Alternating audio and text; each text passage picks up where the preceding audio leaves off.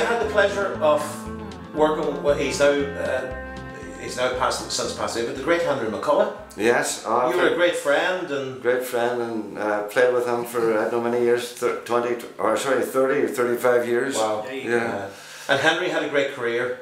Oh yeah. Within his own right, and we mentioned it in one of the other episodes when we were talking to Ted Nesbitt about Henry's name came up, and about the Paul McCartney. You would know lots about that as well. I don't know much about that. I just knew that Showbud actually loaned him or gave him two pedal steels after Paul had recorded this album in Nashville. I think Lloyd Green played on it. Okay. Something Highway, something I think it was called, and then so as to promote the steel and Showbud, they were quite willing to give him a few pedal steels. That's amazing. But Henry, as we were saying, I mean he wasn't even sure where they went, type of thing. I'm sure he was given lots of stuff over the years. Actually, when I was playing with him, Vox gave him an amplifier.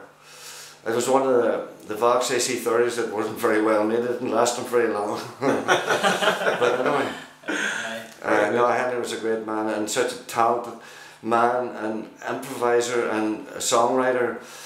But maybe he didn't have the overall success he should have had, you know. But anyway. Yeah, and his calibre of musicianship was, he played to a very high standard, didn't he? I mean, the amount of stuff he played with, I mean, he started off in Ireland playing with Enniskillen and Gene and the Jensen bands like that, and then went on to England to play with Paul McCartney when he left the Beatles, and played with Wings. Wow. Yeah, Wings, yeah. And then he played Woodstock, didn't he? Woodstock with Joe Cocker. He did. He's supposed to be the only Irishman to play at Woodstock. Yeah.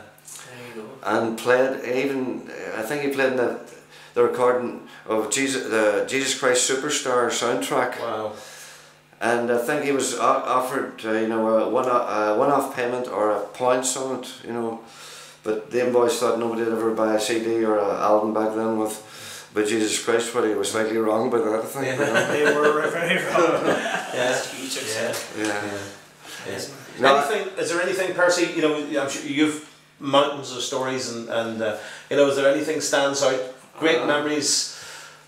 Well, I mean, just with Henry, there were some nights, magic nights that, maybe, I remember I was playing the British Bar in Nelton last night, and there are nights we played there where it's a pretty small venue, but there'll be people sitting in front and then in their hunkers right up to the back. And the atmosphere, and I mean, it was only, there again, it suited me really well because I'm playing the pedal steel. He would do he wrote a great song called, if you ever, you should Google it, it's called Can't Sleep for Thinking of Hank Williams. Wow. So pity Hank Williams Jr. or somebody didn't record it, you know. Yeah. Great song. It's almost like a wee history lesson about Hank Williams. Is that right? Was Henry a Hank Williams fan? Oh, he was. He was into every sort of music. He was into Hank Williams, into Irish traditional music. He was into rock music. Wow. Because in the band we would do, he'd done that song, which is really, I was almost trying to play that Hank Williams sound in it. And then he would do a song that would tear your head off. So then I was playing really heavy stuff in the steel. Sure. I mean, I was of this Boston. I don't think it's working.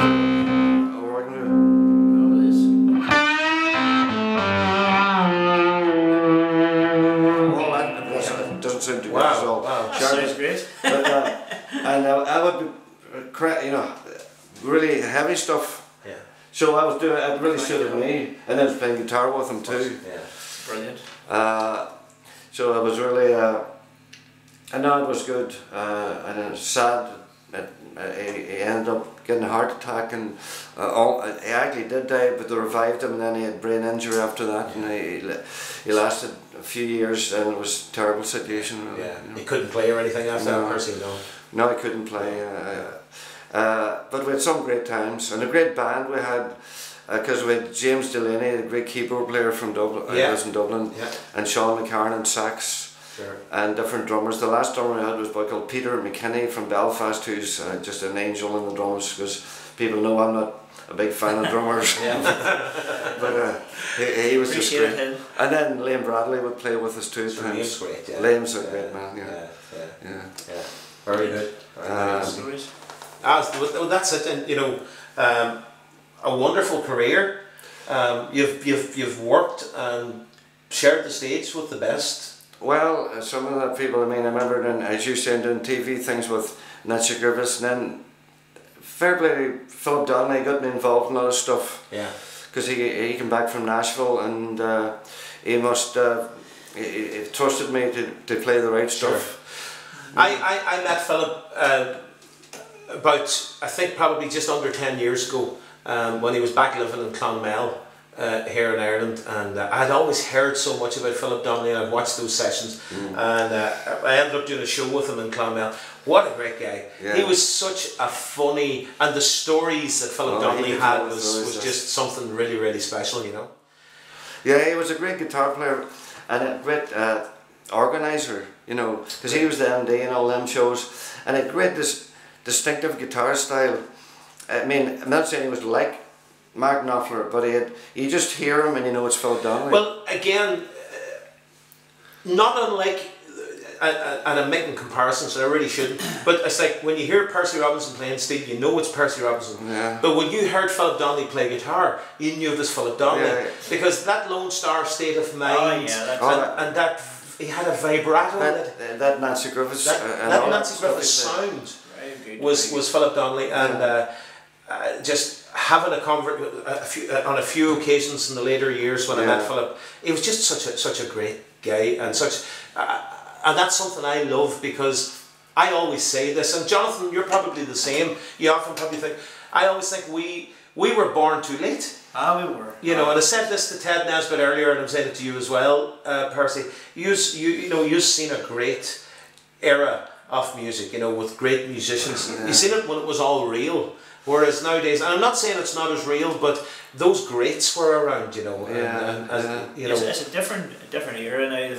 Everything's streamed now as well. You barely get something handed to you now with a new album. It's you have to listen to it on your phone, or no, even that process of recording's completely changed, and I don't know if it's a better word for it or not. But do you ever look back, Percy, and even those sessions, the television, the Philip Donnelly, do you ever look back and think to yourself, that was nice to do that, you know? Yeah, well, I mean, a lot of the situations you were in, when you look back, it was nice to do, like that album that I'd done with this boy, Townes Van Zandt. Yeah. I don't know if you know of Townes. Yeah. Well, the last album he recorded was down in Limerick, and it was Philip Donnelly produced it and played on it. Yeah. And he asked me to do it, and we went down to Limerick, and we done it. There again was recorded the way I do in Nashville. In the morning we got together and we had two rough demos, two of the songs, and then Townes Van Zandt came at lunchtime and we recorded them live in the afternoon. And then when he left, I done overdubs and 2 hour tracks. Wow. And that was the last album he recorded before he died. You know, he died.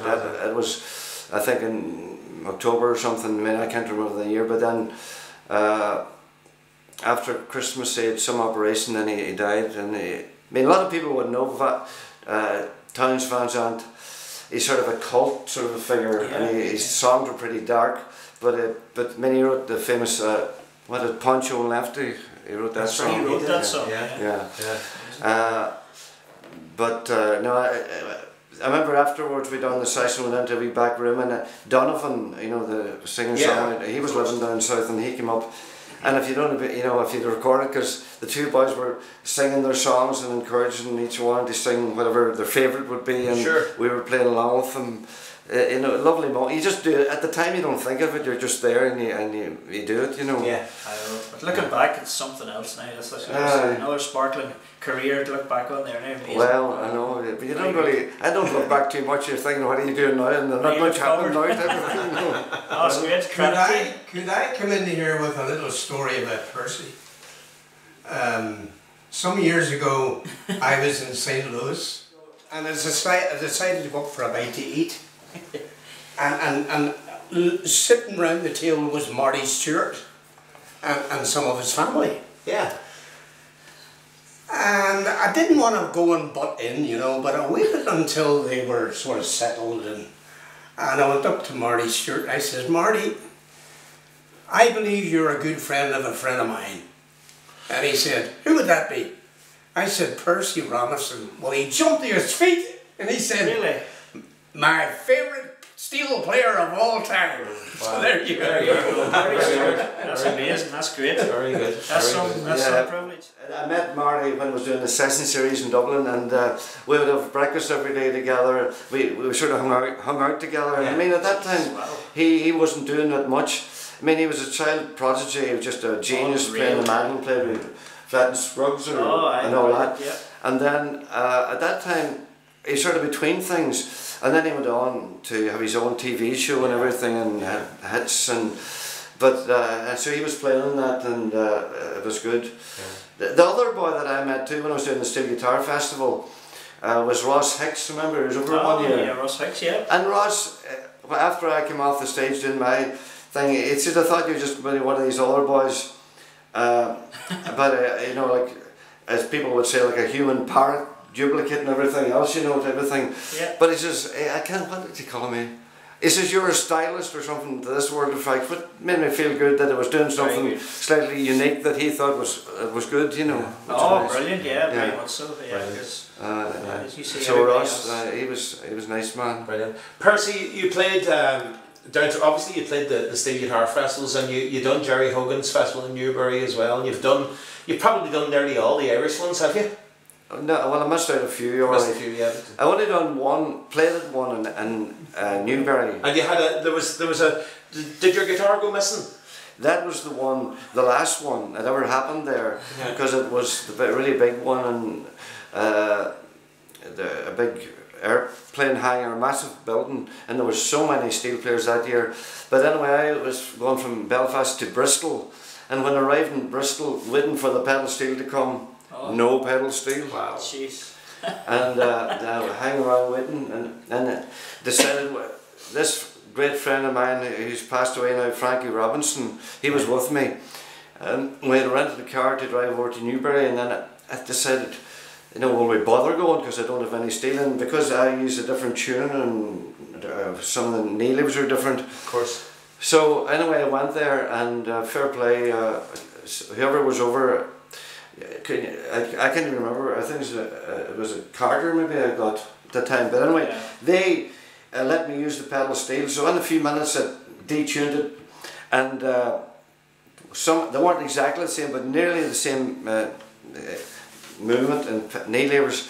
And I played the Pedal Steel Festival there. Brilliant. And that was a big one too, because there was such a big crowd there. You know. Yeah. And then the other one was at. I didn't play at it. This was in England, in Newbury. It was a smaller thing in a school, wasn't it? Yeah. And that is the year that Tom Brubley was there. Wow. And I got talking to him. I mean, he was just great, and because I was really in, because he played with Buck Owens, but then he played with Ricky Nelson. Sure. Yeah. And that big hit that had Garden Party. Yeah. Yeah. And because I was really, I've always been into that more. Just contemporary sort of country, you know, maybe. And no, it was lovely to meet him. Yeah, very good. Percy, would you do us the honours and maybe play us something? Well, I don't know what could I play. whatever takes your... It's a bit weird to think. I mean, I was telling you before, that thing Cajun Steel play a wee bit of... Oh yeah.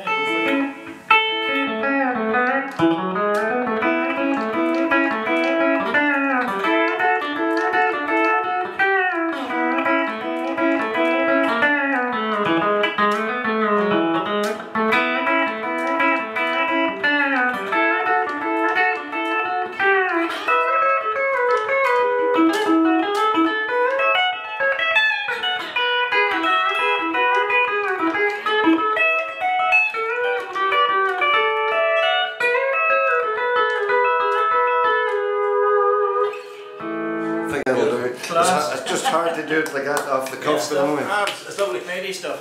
Percy, do you mind me asking any influences? And I'm going to ask you maybe in the early days who was your influences, and because I kind of have an idea of your current. You have some current day favourites. Definitely. Yeah. But starting off in the early days, who inspired you? Who would you have listened to? Well, I mean, a lot of the stuff. I wasn't even that sure who played on it. More likely. But I mean, definitely Lloyd Green and Bud Emmons. Yeah. I've got albums about Emmons and the stuff that Lloyd Green played with Charlie Pride and all these different sessions he done were just lovely. And then down through the years, sometimes I would, because I'm not that well know who played and everything, so, but I would listen to something if I really liked it, then you would pick up on it and gain something from it, you know. But and then now definitely Mike Johnson. I know you're a Mike Johnson. And John Huey. Oh, he would tear your heart out, that boy. Yeah.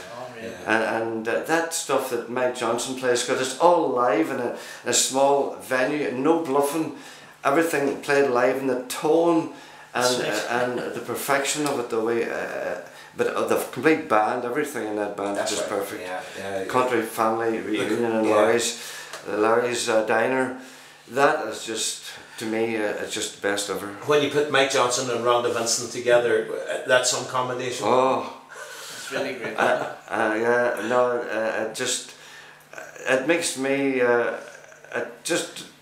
there's something so good listening to them, and all them old artists. That's just a great program, Country Family Reunion. It's fantastic. And to give them older artists a chance to be seen and people hear how good they were. Because now they can't get a Nashville, more likely they couldn't get a recording deal, they don't do much at all. And there's so many great talented people, you know. What a band. I know. The country, you know, and Mike Johnson's MD of the band. Brilliant, There's something special. They're the real deal. The real deal. And then I remember Vince Gill was on. I would always be the same, because he got on and he actually started to cry, because he was saying how he appreciated them people so much and the music they brought. And they were so humbled to be in front of them. Well, and Vince, being a musician, he knows exactly the you know, the cost of you know, of the work and the effort and the caliber of those guys. It's it's really lovely.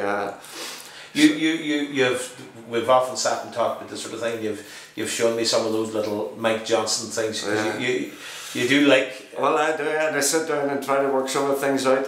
Not that you would copy them, but it gives you something else to work on, you know. Exactly. Oh, it broadens the horizon. and the thing is, a lot of the stuff I've been playing on, or stuff I've recorded, like there's a man from, he lives in Memphis now. He calls himself the Reverend Neil Down, and he is a great man. He's not really a real preacher. But he was over here recorded 2 albums. He did, I know that, I'm aware of that. He was in Jerry Anderson's show, and Jerry said to him, "Are you a real preacher?" He says, "No, but I'm a very spiritual person." And he is such a great character. And a lot of the stuff I was doing with him, you were playing things in steel that it's not really steel licks as such, you know, and you're doing single note things that work, you know. And I would be more into that than to worry too much about, you know, chords and things. I do. I've often sat and listened to your playing, and it's caught my ear where you do. But you see, a single note with emotion and feel, sometimes can be better than a million notes. Well, I mean, it's lovely to play that fast stuff that I can't do. But you wonder where all them notes are coming from sometimes. But they're just they can do it great. Something I touched on lately, Percy. We just spoke about it very lately actually, and it was something that came to my attention when I was scrolling through Facebook when the great Johnny Cox. I happened to just spot where Johnny Cox had 3 picks on along with his thumb pick, and I sent Johnny a message, and he very kindly came back to me, and he says he's played that way for over 20 years with 3 picks. And I suppose I've just always known it to be a thumb pick and 2 picks. But I did ask you, the fact that you don't use picks, you do introduce your 3rd finger? Yeah, we use it for playing chords and things. And you can get bigger chords obviously, and you can add. I mean, I wouldn't. It's just for playing chords. You wouldn't be actually doing much for picking single notes or anything, but for chords. So it's not uncommon for you to use 3 fingers at all. I don't think so. No, you don't even think about it like as most players do. You know, you try to. If somebody asks you if you're giving a lesson or something, to try to slow it up and show exactly what you're doing sometimes isn't the easiest thing. But no. It's very, very hard to slow something down that you're used to playing for years and you never thought about it, especially if you're self-taught as well. You know, it's kind of it's very hard to show someone. No, it's. I mean, this is the problem. It's such a hard instrument to play, and so many people. It's more than Northern Ireland and Southern Ireland, but they have pedal steels at home. They buy them, and I mean, it's they want to do it, but it's so frustrating for them. Yeah. Especially if they haven't played slide guitar or electric guitar so much beforehand, and to make it sound the way it should. Yeah. I mean, it looks so easy. That's right. You know? That's right. I mean, like a fiddle or anything like that, where you have to get the pitch right, the vibrato right, pick the right string. Yeah. Yeah. No. We've often spoken about that, Percy. Whereas vibrato is, and you've got a wonderful way of describing it. Because I've heard you say, you want to be careful and not have this sort of like a whirlwind effect. You don't want the blizzard blowing. Blizzard blowing. And it's such a feel thing. If you even start to think about it, you do it automatically. Yeah. You've got a great. It's technique, and you really have a great technique of vibrato. Well, it's like trying to be like a human voice in a way, Because maybe you'd hit the note and then you would gradually bring the vibrato in, like a human voice would, type of thing. And then, because when you don't have the right vibrato, it's really awkward. The tuning, because if you had a dead note and it's slightly out of tune, this dead note even sounds deader. You can shiver it into tune, can't you? Really? You can really quiver it into tune. No, it's very frustrating for people to play the thing, And the best thing I would say to people, to play something really simple and enjoy playing that. Not to try to get too complicated until you can enjoy doing that, and surely you have to stretch yourself a wee bit, but you can only do so much. Yeah. Well, that's it. And that's for sure. It's certainly, I think, fair to say, from when you started pedal steel, there was nothing there was no help. No, there was no internet. There was no help. No. There was that book. Yeah. There was a book that Stanley Cook gave me, and that was it. And then you was that the Winnie Winston book? It could have been, I think it was the Winnie Winston book. Yeah. Then there was a Mel Bay book that had two at that time. But then it was just your ear and listening to music and trying to work it out how they do it, Yeah, of course. And that is good in one way, because some people now, they can get everything in the internet, and you don't really train your ear to pick things out or able to play things or improvise very well. Yeah. They can learn that specific thing pretty good, but then throw another track at them and they wouldn't know where to start, That's right. So you really have to do the homework behind the thing. Of course. Yeah. There's no easy way. There's no easy way on pedal steel. No, or any instrument for that matter. Yeah. And I suppose the reality is, obviously as a young guy, with the standard of player you are, you obviously put a lot of hours of practice in your early days. I must have. Remember, I'd be working in the garage, and then I'd come home at 6 o'clock, whatever, and get something to eat, and my mother would go into the room, and my mother shouting, "It's 12 o'clock, come on, you better go to bed, you have to go up in the morning." So you could be playing all evening. You would be practicing, because you were so dedicated and enthusiasm to do that's the thing about it, Percy, you don't get to the level that you play at without being dedicated. And it's not just down to the notes that you play, but it's down to what we just talked about. It's down to the vibrato and the approach and the dedication and the tuning and the emotion, because you can do all this fast picking stuff and there's some great players but for me, pedal steel, and I think that's why I'm such a Mike Johnson fan as well, is because it's the slow thing and it's the emotion, because you can just sit there and close your eyes and you can really get into that. And for me, pedal steel, I think that's a huge part of it for me. Yeah, well, I think, and you need to have a bit of wisdom, because, as you were saying, I think partly for me is because I was working in the studio. When you're thinking of the overall picture of the song or the track, you're not just thinking, I'm playing this to impress the odd steel player. You're playing to complement the song, and whatever you feel is natural to complement the song, and that's what people appreciate. I think Because, some people are a wee bit too keen to impress, Well, that's right. Very much so. And it's that old saying, isn't it? Sometimes less is more. Well, this is it. And that comes right down to everything, nearly down to your sound and effects and everything, really and truly. Yeah. Very good. So anything else, Percy, you would like to... I can't really. The one man I would thank, and he's over in the corner here, but I was chatting about before, is Ted, because if it wasn't for Ted, a lot of the people wouldn't have pedal steels. That's exactly right. And I got my Bennett and my Emmons from, and this is my baby, and I'll always have this girl. And it's really good, because if it wasn't, where would you go for a pedal steel in Ireland? Exactly. No shops would already stock them for all that they would sell. Yeah. And I have to, and I would like to say this sitting here now again, Ted has been a wonderful friend for a number of years, and I've bought guitars with him, he's done some work. But you've also been a steel guitar mechanic, and particularly these push-pulls, because anybody that owns a push-pull will appreciate how complex these are, and there's not too many people, and I don't even think Ted maybe would be that interested in ripping a push-pull apart. I sent them to Percy Robinson. Yeah. Percy, you're a great guy with these push-pulls, because you can that's your mechanical, the engineer side to your background, and you're not afraid to rip these babies apart, and if they need it done, and an all pull for that matter, because all pull is so simple in a way compared to a push pull. So much things to get right, to make it work right. But then when it's working good, to me it stays in tune much better. Yeah. Because all the movements are here. There are no stops. The stops are all here.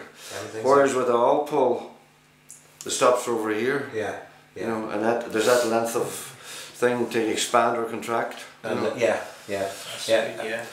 point. And again, I think nearly most of the guitars in my collection, I think you've serviced them all. You've certainly through your hands. Isn't it funny now that the push pull are coming back into vogue a bit? It's amazing, because I suppose 10 years ago, Percy, people could have looked at you and considered you to be slightly behind the times. Whereas nowadays, it's sort of in thing now. It's the in thing, and you have people now approaching you wondering will you sell your guitar to them. Boys like Ryan Turner.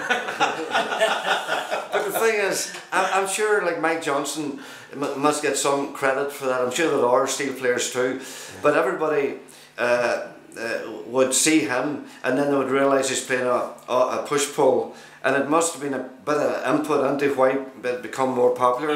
He might have some influence on bringing it back again. Of course, they brought out the remaking the brand again. Yeah, they're remaking them. It's great to see. Yeah, Kelsey O'Neill and Darren are doing a fantastic job with their new resounds. Yeah. And I'm looking forward to seeing one and to maybe perhaps playing one, because I think our good friend George Seymour has one, and George will be getting the guitar. So perhaps when George gets his guitar, we might persuade him to bring it to Ireland when he's here on one of his golfing trips. Golfing trips. And we it'd be lovely to see one of the new Emmons resounds, because like yourself, Percy, I like the Emmons guitars. But there must be lots of old Lemons push-pulls lying about that are now coming out of the woodwork because people are more interested in them. You would imagine. Because for a lot of people, they wouldn't even they wouldn't want a push-pull. I know they're heavier and they're awkward to set up. Yeah. So majority of people now, 90% of people are using all pull. Yeah. All pull, I would imagine. Yeah. And I think the thing in some of the old guitars was they were maybe not quite restricted, but they didn't have as, I suppose for argument's sake, in 1975, if you were buying a D10 like this, it probably came standard as an 8x4. Yeah. And your 4 levers or whatever done the standard things, but as guitars progressed, particularly in the all pulls, there's a lot of movements in these new modern guitars and so many things. But with the resound being made, all those parts are now available for push pulls. You can contact Emmons and you can add or take. You can put as much on there as you wanted. Really, Percy, is that fair to say? Well, you could, but then I think with all pull you can have more levers and more stuff happening possibly, and stay better in tune maybe, But I mean you've all these levers and things, but the majority of people, if you watch them, they're not using most of them a lot of the time. No. But it's nice to have them. Yeah, it's nice. Yeah, it's nice to have it there. But I always do sometimes, and I think I never need any more than what's here. This is a very basic setup guitar, and when you look at what Lloyd Green achieved exactly from such a standard setup and a basic Lloyd it's you know, it's all down to the player. It's not down to the guitar. Lloyd is just a genius. Well, it's just complete genius. Yeah, you know? yeah. The tone he gets. Yeah. I mean, I was chatting to Phil Donnelly because he'd done sessions with him, and he was saying you almost think there's some sort of harmonizer attached when he's playing, because he gets these inversions of chords there's a depth to it that you think there's something else happening there, but it's just the way he plays and the tone he gets and the inversions of chords he uses. Wonderful. Yeah. Great. Yeah. Wonderful. Yeah. Something special. Well, you know, Percy, probably brings us close to a close. I would like to thank you for coming up. Well, it's a pleasure. It's a pleasure to have you, and your knowledge and you know, and your help throughout the past few years of our pedal steel journey. You know, you've been a great man. You've been you got me my first push pull. Yeah. Maybe I wanted back something. and you know, it's great to have you. You're only an hour up the road, and you're a Donegal man like myself, and it's just always a pleasure to have you over. Well, it's been a pleasure to be here. Yeah, thank you very much. And thank you for organising. It's a pleasure for me to be sitting in and saying very little, but I'm enjoying every second of this. Thanks, Percy. That's good. Great stuff. Would you like to leave us with something, perhaps? No, I'm good. Goodbye. I'm happy to be here. Thank you. Thank you.